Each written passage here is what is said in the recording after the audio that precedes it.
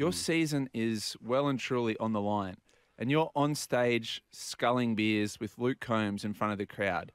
Now, I know what listeners will think, and a lot of people think, oh, well, what a great opportunity. When would you get the opportunity again to be on stage in front of 20,000 people at a Luke Combs concert sculling beers?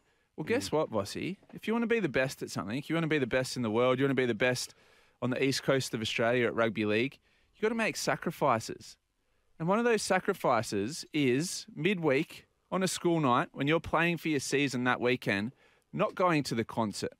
Beyond not going to the concert, not sculling beers. How serious are you about your team's season, and how disrespectful to the fans of your club when you're saying it's more important for me to be grandstanding on stage with a country music festival, a country music star, sculling beers? Seriously?